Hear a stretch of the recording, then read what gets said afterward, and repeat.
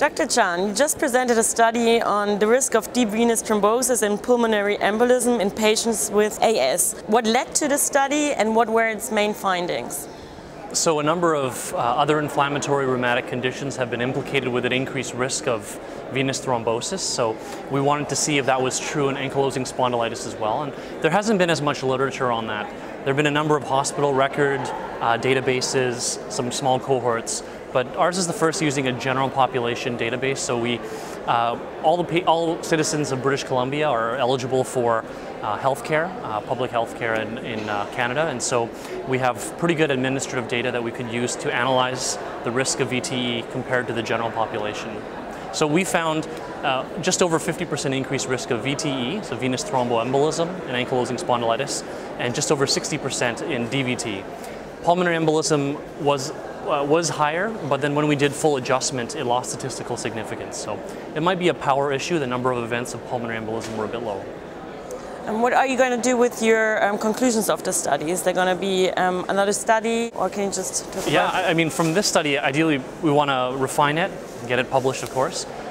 Some of the comments that were made were maybe considering NSAID use and using an NSAID index to see is there a dose response. All interesting ideas, and going forward, it'd be interesting to see if any of our treatments can adjust this risk as well, both in the cardiovascular side and the thromboembolism side.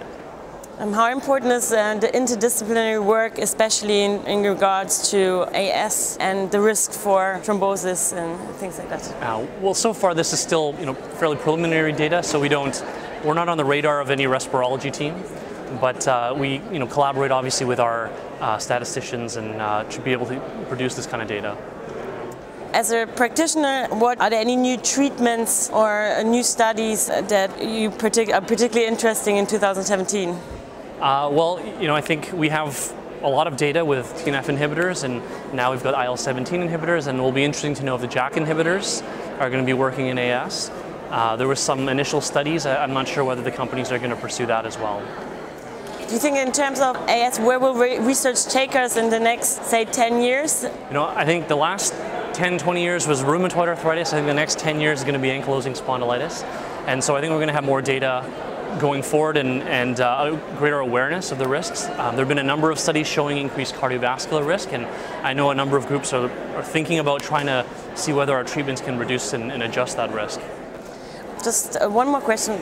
The disease burden is usually quite high in patients with ankylosing spondylitis. Do you think that with new treatments this disease burden can be sufficiently lowered in the coming? I mean, definitely we see that in the clinic. I think for a lot of patients, the medications we use can sometimes be like magic. You'll see people who haven't been in a wheelchair for years and then they're walking again. So definitely our treatments make a big difference.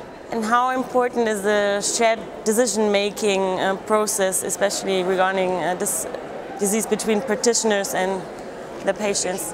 I always tell patients I never want to put you on something you're not comfortable with, and I think there's sometimes some apprehension. And I would say if people, their disease burden isn't extremely severe, I never force them or try to persuade them, but most of the time people want to be treated because they've had such terrible disease for so many years, and you may know there's often a 10-year delay in diagnosis, so 10 years of severe pain, missing out on things, cutting things out of life, and if there's a treatment option available, I think most patients are pretty keen to take that.